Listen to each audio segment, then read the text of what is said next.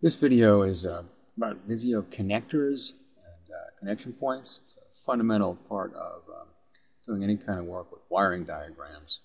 And so this is just going to review some of the basic aspects of that. I'm going to start out by going here to a new page. And we're going to do some connection points. First step here is to create an object of some sort. Now there's a tool that's either used as the connection tool or the connection point tool.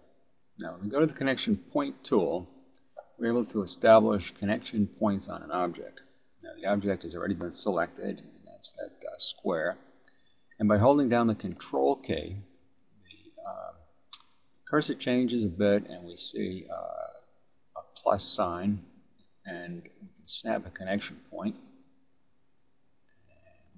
That creates a connection point right where that X is.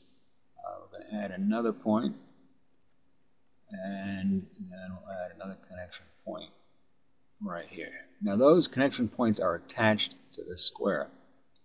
I'll go back to the pointer tool, and we can see now that this shows up as 3 X's for those connection points. I'm going to take this square and copy it. Rotate it a bit. Now it's copied with the connection points. And now we'll take a look at what the connection points do.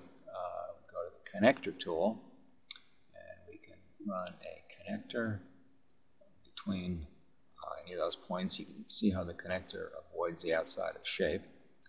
We're going to do another one, and I'm going to do one more. And once we've established I'm going to go back to the pointer tool, these connections, we can go and select them and move things around whichever way we want to, make the wiring diagram look a little bit more attractive.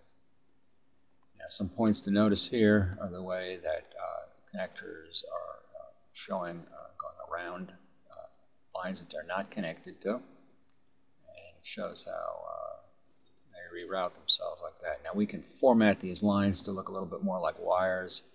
Just selecting them and then changing the format, the line format. We can make those lines heavier. We can make them a color, etc., etc. So you can see as we've done that.